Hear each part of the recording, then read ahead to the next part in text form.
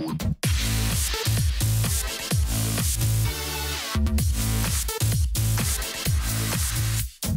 everyone, welcome, I'm Peter Pan Mofo. In this video I'm going to let you guys know what was added with the DLC and what's coming over the next couple of months to GTA Online and the creator. So Rockstar released the Southern San Andreas Super Sports Series DLC this week, and with that came 5 cars and 10 new Hot Ring races. All these races are locked to the Hot Ring Sabre and are all 30 players. Playing the races will unlock liveries for the Hot Ring Sabre as well. But on their Newswire they said it's the first of 2 new race modes. So I'm guessing this one is like locked to 1 car race mode. They might release more stock car races like this but locked to a different vehicle. Also on the Rockstar Social Club site they teased the Target Assault mode coming April the 3rd. This is going to be the other race mode by the looks of things, and it looks like it will be coming to creator as well. In this mode there are 2 to 8 teams of 2 players. One takes the gun and one takes the steering wheel. The one on the gun shoots out the targets to try and gain points that way, whilst the driver tries to gain further points by outmaneuvering the opposition. So I assume like if you're in first place you get more points. With this there are 14 new Target Assault props.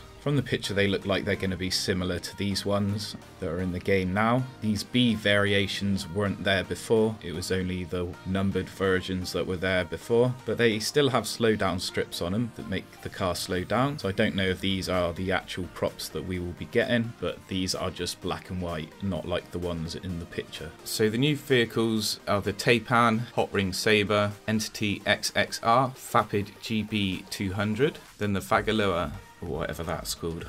These cars have been added to all the races and last team stand-ins and that, and I think there's something like 11 more drip feed vehicles to come. And also in last team stand-in they've put a weaponized section in, which has all the weaponized airplanes that were already available in the combat side of creator. Hopefully this means that they'll be adding more of the weaponized vehicles and special vehicles to that side of the creator. It's been a bit neglected, so hopefully that's one of the updates coming soon. And also on May the 1st they're going to be releasing 10 more unique special vehicle races featuring the Deluxo, Stromberg and the Thruster. So they'll be adding more vehicles hopefully to the special vehicle races, because at the moment we've still only got 3. And on the Newswire, which I'll leave linked down below along with the patch notes for you guys, it says about dodging underwater mines, so maybe that's going to be a new prop, maybe dynamic prop or something. And on May 29th they've said that they're releasing 7 new transform races, so I'm guessing they're going to be with the Deluxo, Stromberg and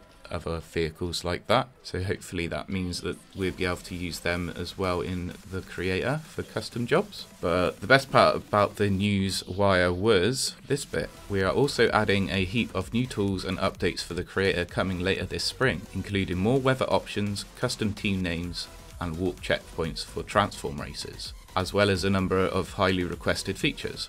So a couple of things to take from that. So they say coming later this spring, so I have a feeling it's not going to be for a couple of months yet till we see that, until after they've released all their new races and things like that. So it'll probably be June time when we see one of those updates for the creator. But it says updates, so does that mean there's going to be more than one coming? Maybe they're planning on actually updating the combat side of the creator, you never know. And also at the end, as well as a number of highly requested features. Let me know in the description what you would like added most to the creator. With the Doomsday DLC, a couple of things got updated in the creator. Warp checkpoints were one of them. If you saw my video before, then you'll see the difference to how they are now. But now the checkpoints look different, and when you pick them up they have the area shown as a bubble around the checkpoint, so you know where the area is that you can place it.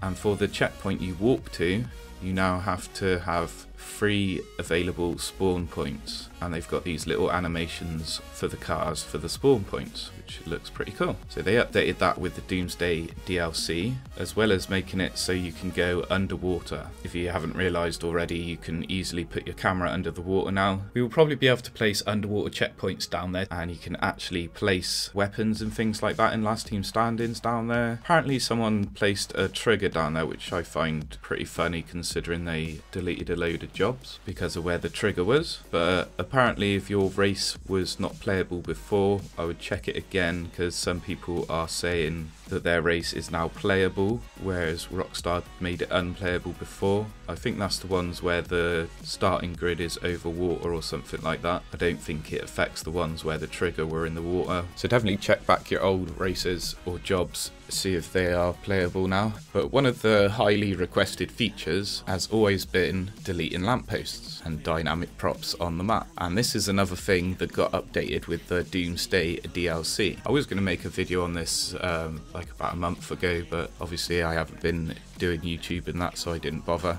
But they did change how it works and everything in the dev creator, so I thought as they updated it that they're probably going to be bringing it to the creator, as it's one of the highest requested features. The GP community really want lampposts and things gone out of their races, and so does the stunting community. So it's one of the things that we've wanted for ages, and we know it's in the game, we know it's available since Cunning Stunts because we've seen it in those races, as I'm showing you on screen now. Rockstar could do it, so why could they not let us do it?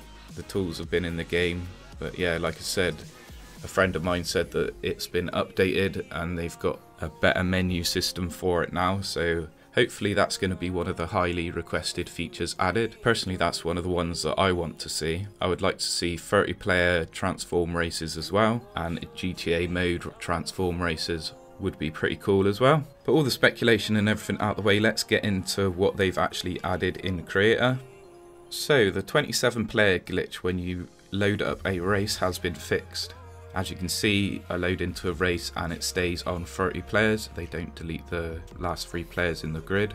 The weather has changed from clear to bright, so they've changed that in preparation probably for adding more options to the weather. Apparently you can get rain and that in stunt races now, but when I loaded a couple of races up yesterday, there was no weather option in the race, so maybe it's just something that the creator can set only and you can't change as a host of the race. But there's definitely rain available in stunt races now, which has been requested since they came out. The dynamic props now have the advanced options to them, which is awesome. Been wanting this for a while. So you can now override the location and rotation of the dynamic props. But as you can see here, there's no prop stacking override, so you can't place them in the ground or anything. They still have to be clear everywhere around them. But it is awesome that you've got advanced rotation on these props now.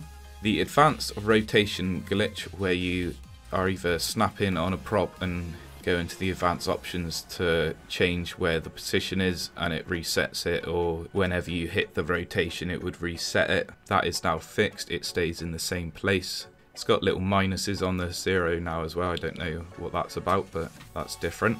They have moved the arrows into their own little section, out of the stunt sign section into an arrow section. And now we have 200 props. I'm sure most of you guys already know that the limit has been increased by 50, from 150 to 200, which is pretty cool. And I'm sure there'll be a load of 200 prop wall rides and things like that coming out. They haven't fixed the glitch where if you've got props snapping on and you're putting down a template, it resets it. So that's still a thing. You can work around it though, just turn snapping off and it won't do it. And they've not fixed where you pitch it and delete a prop, it will reset the pitch. They've not fixed that either yet, so you have to carry on using ramps or whatever you want to use for that. But I think I've covered about everything that's been added and what I speculate's coming and what Rockstar's confirms coming. Like I said, I'll leave the Newswire and patch notes down in the description. There were more things fixed, so if you want to go check that out, check it out. Don't forget to leave a like if you haven't already, and subscribe if you're new here. I'm Peter Pan Mofo, thanks for watching. Peter Pan, that's what they call me. I promise that you'll never be lonely. Peter Pan, that's what they call me. I promise that you'll never be lonely. Peter Pan, that's what they call me.